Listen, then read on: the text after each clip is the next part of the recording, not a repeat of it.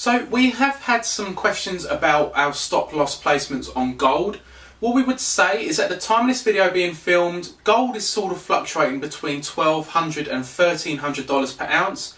If we are going to trade gold, we would always risk at least 10 points. So if we was to buy, let's say at $1,200 per ounce, our stop loss would be at least below $11.90.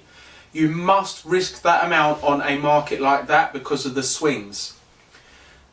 Other things that we look for when placing stop losses, especially if you are a day trader on the S&P 500, gold, FTSE, things like that, is look at maybe the 2-hour chart and identify all of the horizontal buy lines.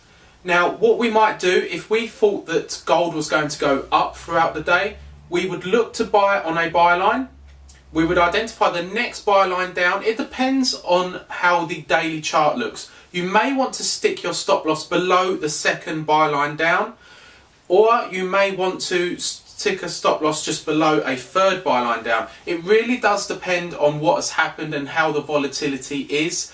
You need to identify where the main support is, because if that main support is breached, then gold will be short sold and you will see stop losses get hit, which means more selling, liquidation of long positions, and more people turning to the short side, so you would expect more downside. So when you do put your stop loss in, always think, where is everyone else's stops going to be? Because if the price gets in that area, you're going to see more selling. But always bury your stop loss a little distance below buy lines.